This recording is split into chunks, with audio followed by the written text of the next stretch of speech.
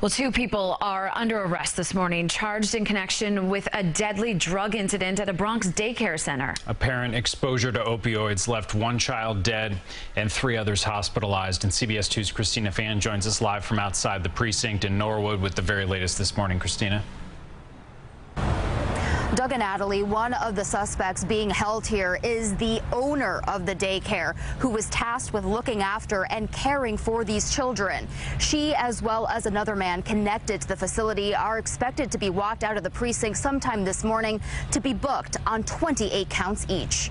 The parents of 1-year-old Nicholas Dominici grappling with the unimaginable loss of their son, trying to make sense of how their baby boy died in a place they trusted was safe. His father telling us in Spanish, "The hardest thing for me is to come home, open that door, and not see Nicholas saying dad. It is too hard. We can't because of the irresponsibility of people that don't know playing with drugs and leaving them where kids can reach them is too dangerous." Police arrested and charged 2 people overnight in connection to the death of Nicholas and the suspected opioid exposure of 3 other children at Divino Niño Daycare in the Bronx. 36-year-old Grei Mendez, the owner of the facility, and 41-year-old Carlisto Acevedo Brito are accused of murder, manslaughter, assault, and various drug charges. It is a real wake-up call for individuals who have opioids or fentanyl in their homes. First responders were summoned to the daycare Friday afternoon for reports of cardiac arrest.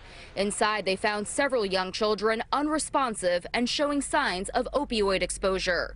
Narcan was used, but 1-year-old Nicholas did not survive. His father telling us the Kingsbridge Heights Community Center recommended the daycare. He says that apartment was only supposed to be a daycare, but it was rumored to also have rented rooms. Officials say the daycare opened back in January and passed all inspections, including a surprise visit earlier this September. But on Friday, investigators found equipment used to package large amounts of drugs. Nicholas's grieving mother telling us, "Look what happened. If I would have known, I wouldn't have taken him." And the medical examiner's office says Nicholas's exact cause of death is still pending. Again, 3 other kids remain hospitalized this morning, including one who is in critical condition. Reporting live from the Norwood section of the Bronx, Christina, CBS 2 News. Can't even imagine. Christina live for us in Norwood. Thank you.